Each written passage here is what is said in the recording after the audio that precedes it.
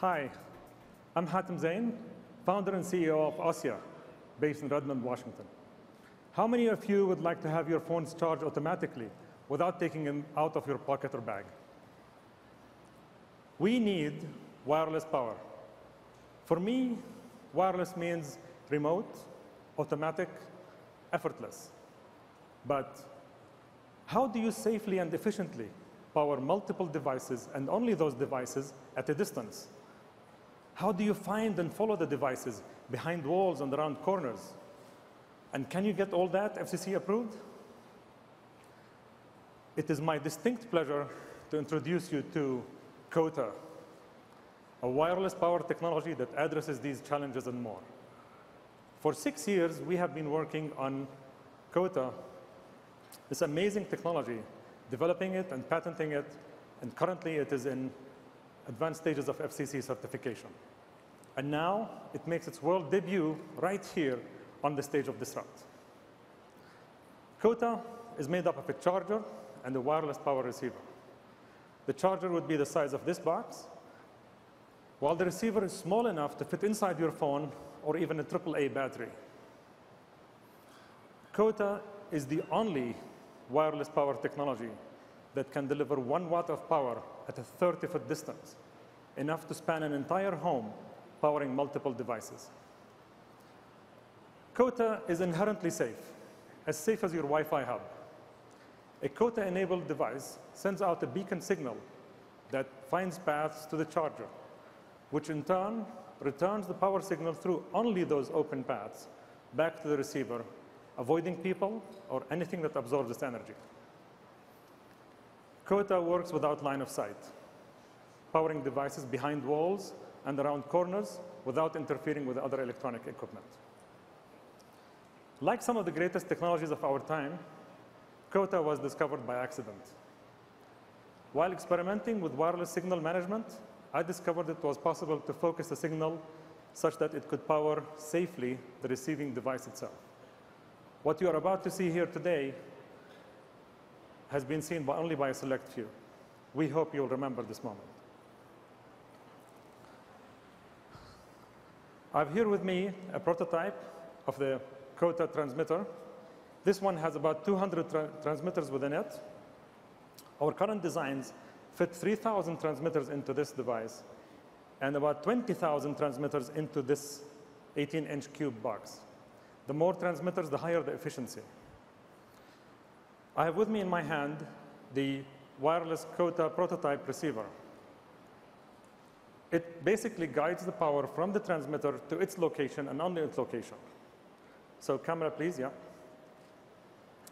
The device uses the incoming energy to charge devices plugged into it. As you can see, the lights just came on. These lights are actually powered by the transmitter at this distance, about 7, 8 feet.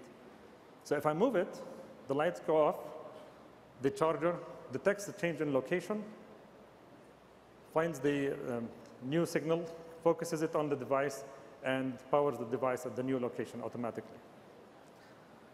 The question is, can this charge a phone? So I have a phone here with me.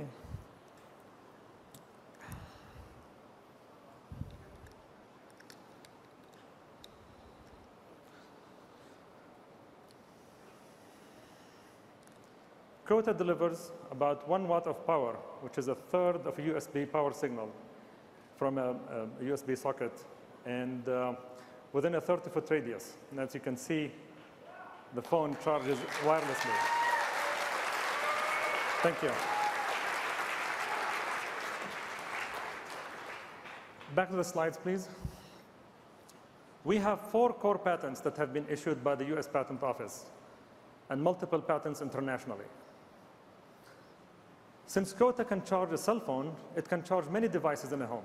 Remote controls, console game handles, Bluetooth headsets, MP3 players, flashlights, digital cameras, and the wireless keyboards, to name just a few. Just think, this could forever eliminate that annoying chirp from the mystery smoke detector with a dying battery at 3 in the morning. Cota will arrive in multiple forms to the consumer, built into phones and devices, built into standard batteries, and as dongles for devices that don't allow us to get to the battery. So we don't have to buy new devices to use it. Cota will be available by 2015 to the consumer, and we're currently in negotiations with electronics manufacturers to make this happen. While in the meantime, we're working with other industries, such as the oil and gas industry, which has forever sought wireless power to reduce the chance of disastrous sparking from all the wires powering their sensors. And that's just one example. Imagine the impact of Cota on medical, retail, and the hundreds of devices we call the Internet of Things. The possibilities are endless. We want to partner with electronics manufacturers to use our components, the technology, and designs to enable their products to be used to their maximum potential.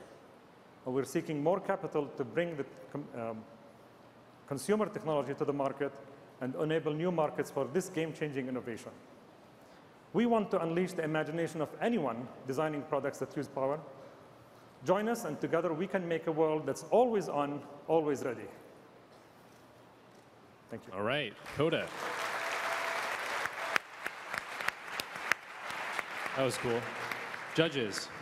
So I have a question. Is your strategy then to license your technology to the battery manufacturers or to actually manufacture the batteries themselves? Yeah, great question. We're actually looking at multiple ways. There are companies that love to license. There are companies that want components. There are companies that want design. So we're supplying all three. So we're providing chip components to people who want to build it into their devices. For example, the battery manufacturers are not as adept at creating chip designs like the cell phone manufacturers. But if you go to the battery manufacturers, here's our patents, they'll say, we don't know how to do anything with this. While if you go to the cell phone manufacturers, they don't want to get another component to put in the phone. They'll say, I'll put your circuitry on my circuits and save space inside the phone.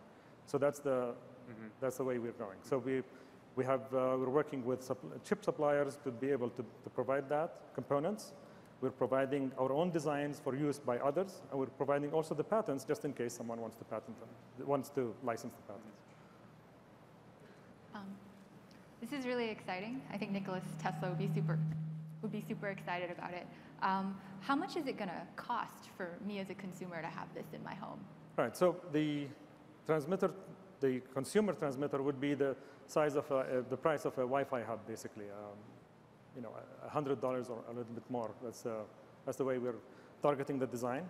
The size doesn't give you the idea of what's inside it. It's basically empty mostly. It just has to be big, that big. We cannot, at this moment, make it any smaller. So it's not a lot of components. It's basically just putting all that design. There's a lot of things inside this transmitter here. So just to give you an idea, there's hundreds of components. In our current design, there's about 500,000 components that go into it. So it's pretty expensive as a prototype. Yeah. But this will shrink down to that size because we can now put all the components together in one place. And integration reduces cost and size at the same time. And when you moved, the signal stopped, is that right? And then when you stood still, it started charging again? Yeah, thank you for noticing that. This transmitter is made for demonstration. So it shows you that there is a place where the power is delivered. It's not everywhere. Our final designs follow the device continuously, powering it as you walk around. So you will not see this disconnect. It will be constantly following the device. There's no delay.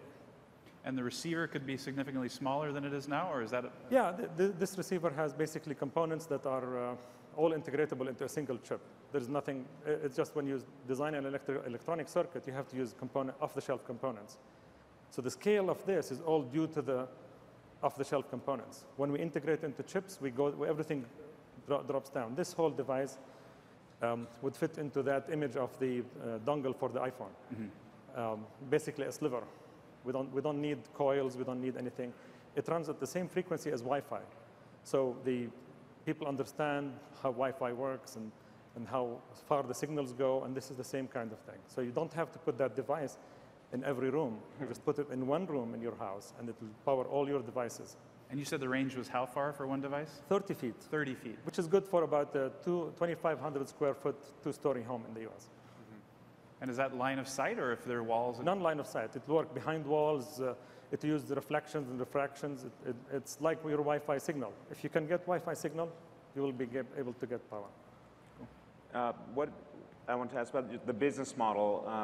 You said you're still working it out, but are you intending to sell these devices directly yourself, and the other components via original equipment manufacturers and directly as well, or? Great question. We believe this technology should be in every device, not just our devices. So we want to enable others to build the technology. We've seen other companies interested to build the transmitter, and other companies interested to build the dongles or even build the receiver inside their phones. We're not planning to create our own inventory and supply chain management to sell the devices ourselves to the consumer. We want to sell through other manufacturers who have great devices. You know, I don't think anyone here would maybe want to give up their phone for the phone from us, but they will definitely would like their current manufacturer to provide our technology in their phone. Along those lines, you presented examples on the enterprise side in addition to consumer, and was wondering how you're thinking about pursuing or focusing on one of those two, and which one and why.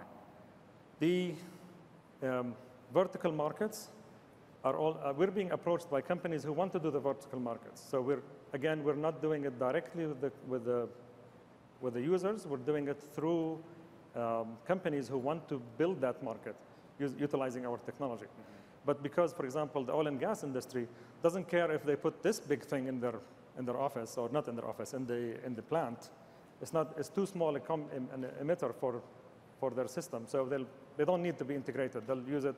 They have price flexibility on the cost. If it costs $200,000 and saves them $6 million in cabling, then it's a great buy.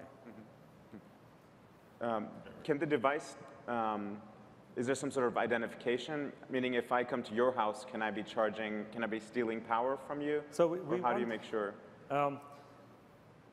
The system comes in and you can configure it only for your devices, or it's open for anyone.